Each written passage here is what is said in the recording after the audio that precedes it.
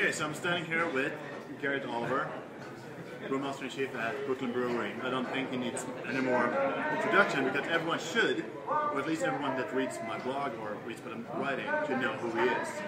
It's a great pleasure to have you here in Stockholm, Sweden, and just to be able to talk to you. It's a great pleasure to be here. We've been having a very good time. I heard that you were down in Falkenberg to do a special batch of the Canadian Porter. Yeah, we actually brewed it about a month ago, and the Wednesday we were barreling it. So I sent over an entire container of bourbon barrels, 140 barrels of about 200 liters apiece, and we filled them all with the 175th anniversary edition of Canadian Porter. And it will be out approximately around November, but how long will it be in the barrels? It'll be in the barrels for 2 months, and I think it will actually be out slightly earlier. I think what I understand is maybe it will be out September, October. And then again, I think tell us that eventually they're going to be at the Stockholm Whiskey Festival. Okay. They will probably be able to be bought at Systembolaget. Okay. Oh, November. Okay. So eventually we'll find them out there. And the perfect holiday gift. and perfect holiday drink. Exactly. You porter at Christmas. Yeah. And with the barrel aging, it's going to be really nice with the Christmas food. I know that quite many say that Brooklyn is somewhere in between American and European beer, and that it's hard to place Brooklyn Brewery as is it more American or is it more European or British? And I know from your history that you went and worked in England, and how much influence from that experience? Do you balance the beer to be some sort of between, or? Well, I think I like the idea that we're very difficult to put in a box, because I think that yes, we have a lot of European influence, but we have distinctively our own style. So we take a sort of European structure, if you like. The balance of the beers, certainly has a European influence. The flavors themselves might be quite different. So depending on which beers you're talking about, some might seem quite European in style, where they might even be recognizable in some ways to people in Belgium and people in England. Some of them might be inspired by things that are no longer in England, but once were, brewed out of an old inspiration and bringing it back to be new today. So it really depends on which beer you're looking at. I mean, beers like Black Hops, the Imperial Stout style is itself quite old, but of course they never aged in a bourbon barrel.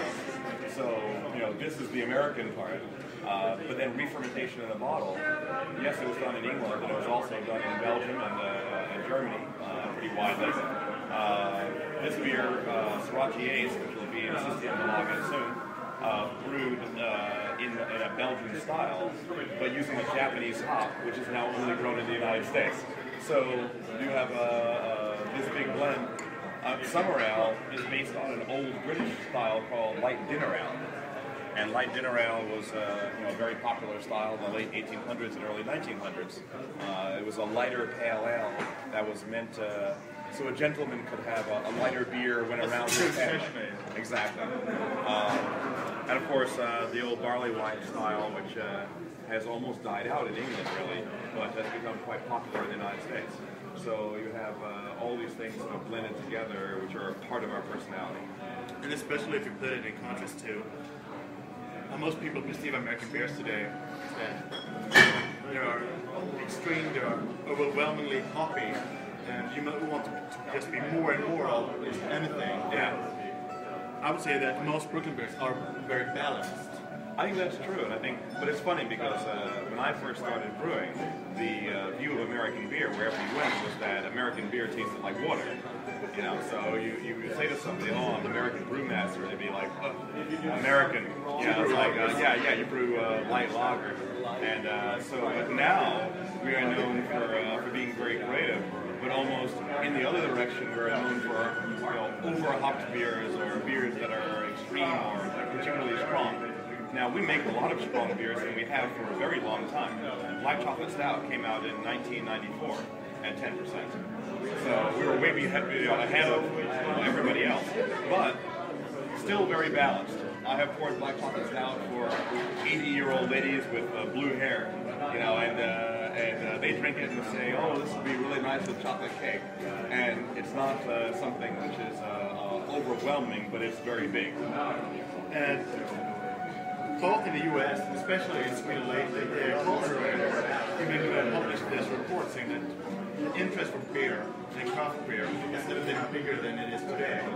In the U.S., we see that 200 years ago and 100 years ago, or even 60 years ago, tons of breweries, most of them had to quit their production, but it's coming back now. Oh yes. And especially in Sweden too, we see more and more breweries started every day. And how do you think that this brewing revolution will continue, and if there's something that we can do to make plans and for people to actually see that there isn't that much difference between drinking a good beer and good wine to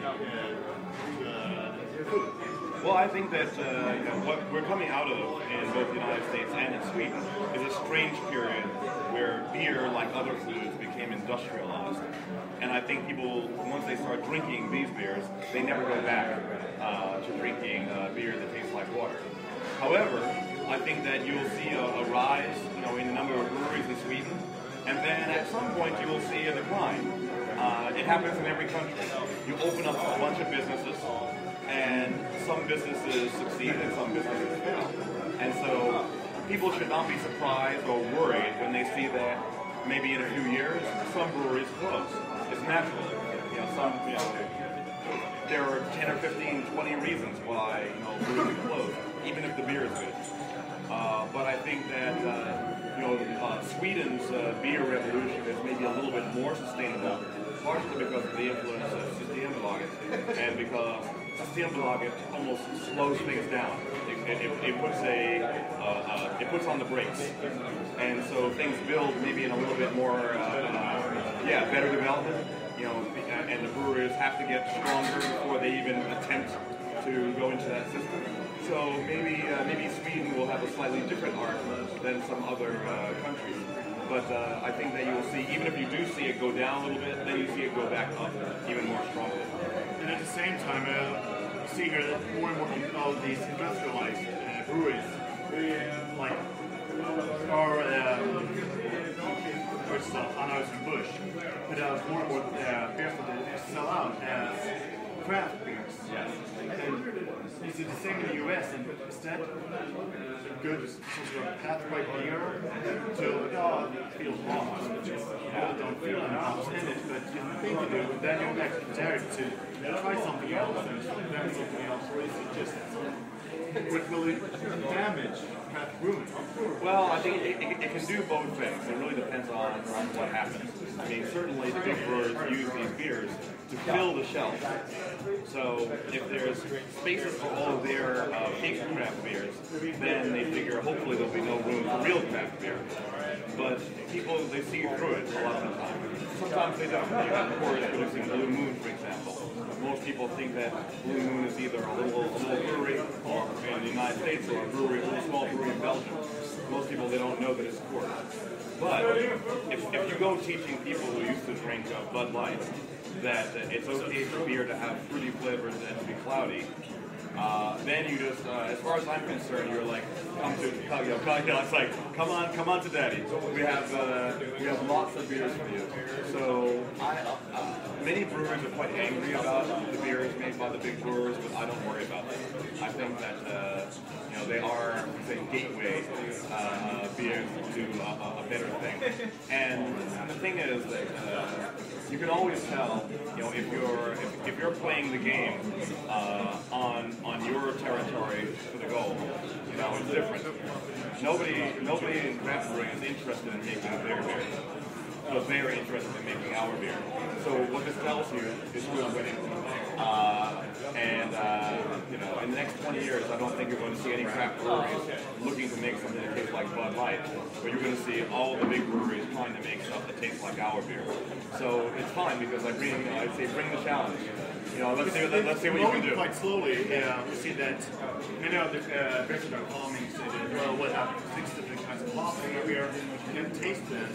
And will they actually start making a beer with hops, and is it possible to produce such humongous quantities of beer with good hop flavor, with good quality?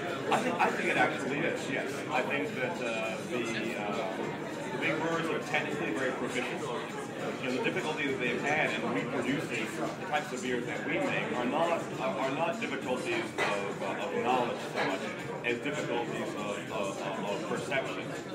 If you go to a brewery like Anheuser-Busch and you say we're going to have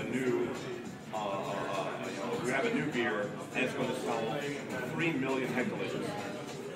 3 million hectoliters would be bigger than any craft brewery in the United States, even bigger than Samuel Adams, which is huge compared to us.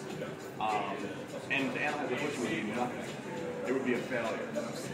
So their outlook is to try to sell to a mass market always. You know, now they might. Could you purchase on the Goose Island? Is it just for the economical side of it, or is the beer too? I think it's also cultural. I think they're not stupid. They can look at the writing on the wall. They know that their business keeps going down and down and down. Or that type of beer keeps going down. I mean, the big brewers take little chunks off of each other every year. But our business is going up and theirs goes down. It's not going to change. So they have to look forward to, okay, how do we avoid dying? Well, how we avoid dying is that we make that beer.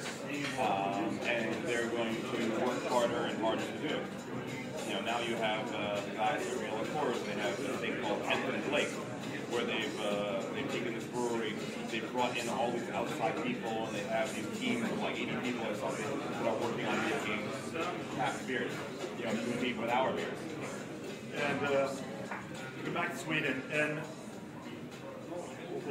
June 1st, this Russia Ace will be available at Systembolaget, and around beginning of May or next week it will come to Sweden and be possible to find bars and restaurants. It's being launched in Sweden at the same time as it's being launched in the United States. So, and this is a new or regular version of a beer that you have done before. Yeah, we did it first as a special draft beer. It was only around for several weeks, and then we brought it back 2,500 cases only as a special. This was last spring, and then we decided, okay, we want to drink it permanently, and so we decided to make it as a new permanent beer. We have not made a new permanent beer for years, so it's a big deal. We bring out something and we say it's going to be on the shelves all the time. And it's a great beer. I bought it last year in New York. I had it with, brought it to a barbecue and had it with some meat, and it was delicious. How do you think that you should pair it with food?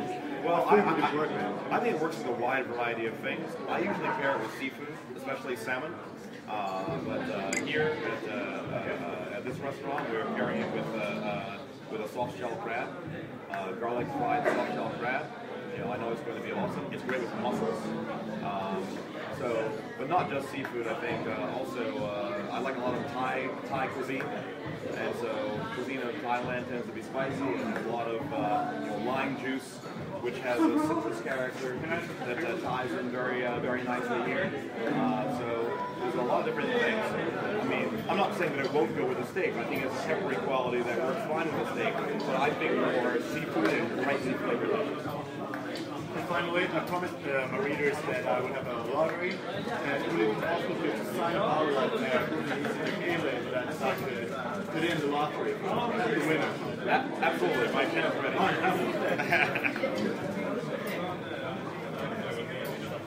I was looking all day to find one, but it's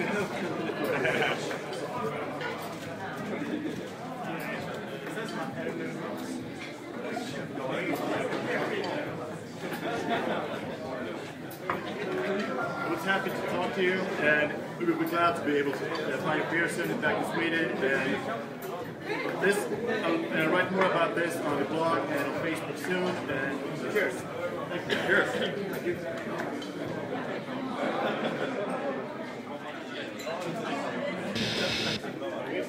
Thank you.